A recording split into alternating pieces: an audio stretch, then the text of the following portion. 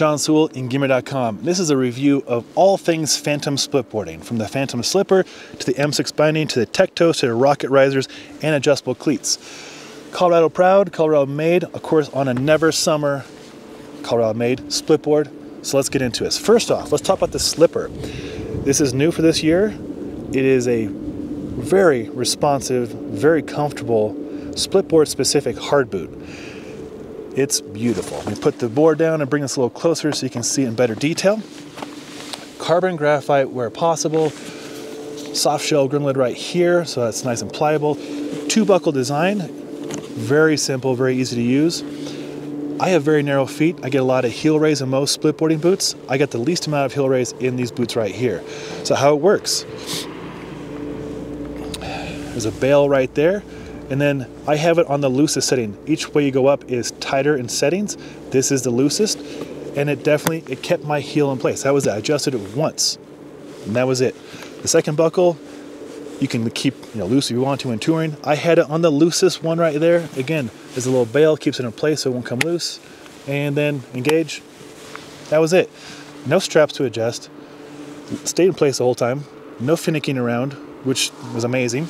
Then of course it's a tech toe. So you got one hole, two hole right there, and I'll show you how this works on the tech toe bindings here in a second. And then you get good traction, full auto crampon compatible. That's awesome for you mountaineers out there. This right here is the secret sauce. Well, there's a lot of secret sauce, but this is right here is basically your high back coming from soft boots, splitboard bindings to a hard boot. This is how you gain your forward lean and your stiffness. Green is the stiffest. Gold's in the middle, red's lower. Boom. Locked in place. That's my high back basically, right? Then when you're touring, disengage it, you get all kinds of articulation. I'll put a video below of how much articulation there really is. It's kind of hard unloaded. Better than any splitboard boot out there. They are 2 pounds 8 ounces for the 290, 295, 29.5. 11.5 to 12 American. So I'm an 11.5 usually. Again, skinny foot. This fit really well, and the liner is extremely comfortable. And there's no shoelaces. There's nothing to like loosen up. You can put laces if you want to, but I didn't need to. I've never gotten into a boot so quickly or gotten boot off so quickly. Just slipped in, buckle one, buckle two, done for the day. They are heat moldable. The liners are washable. They're atomic liners. And again, really lightweight, 2 pounds 8 ounces, 1,136 grams if my math serves correctly. Price is $7.99. So yes, that is a significant investment. You do get the link levers included. It is a splitboard specific boot. Phantom nailed it on the design. They tour better than anything I've ever used. They're badass. They're also $799. You don't have to use these with the Phantom setup. If you have your own hard boots, everything will work on the setup I'll show you here in a minute. For reference, like the Jones MTB boot is $600 MSRP, so this is, $200 more than that, but lighter weight, better performance. I know I've given the MTBs really good reviews, and they are great for soft boots.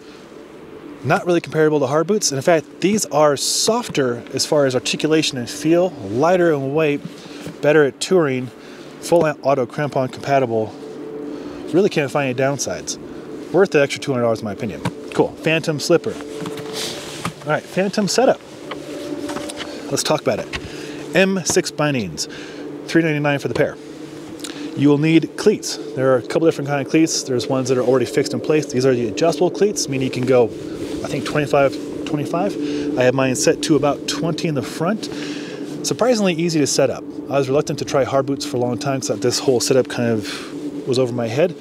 But Jason over at Phantom walked me through it, and then I went in, took it all apart, and did it myself last night.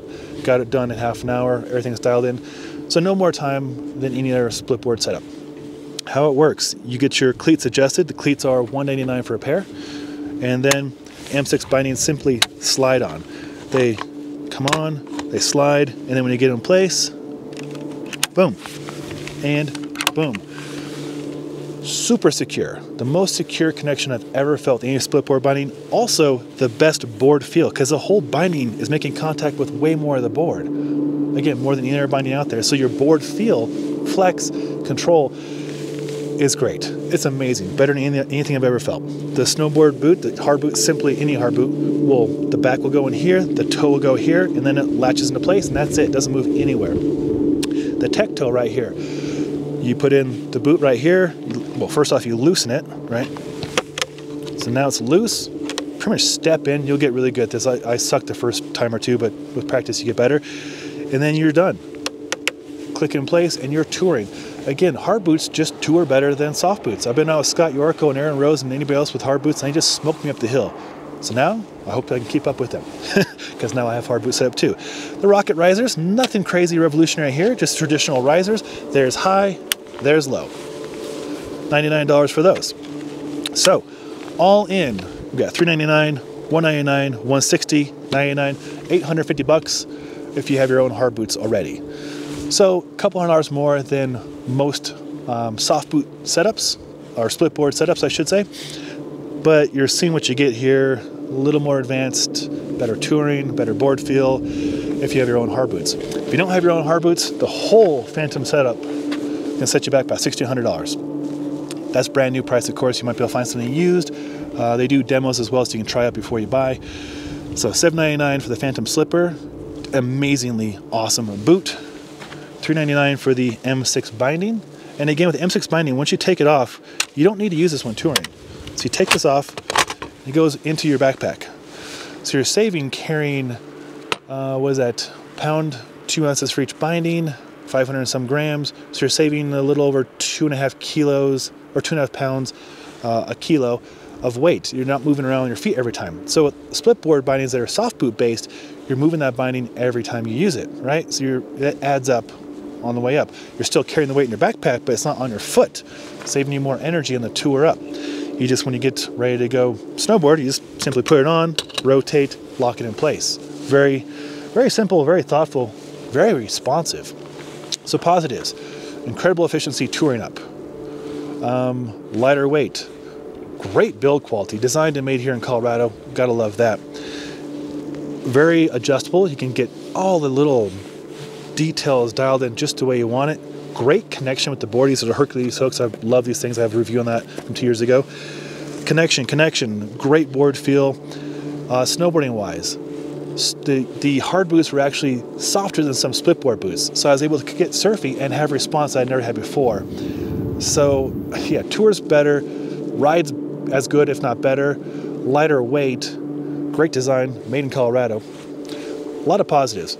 Sure, it costs a little more up front, but everybody I've talked to who has gone to hard boots, or Phantom setup in particular, has not gone back to soft boots. I may be in that category too now. It took a long time to get here, but I can say that I'm really impressed and all the touring, the riding, the build quality, and the adjustability. It's Sean Sewell, Gearman.com. Hope you found this review, overview, and sizing and pricing helpful. Until next time, take care.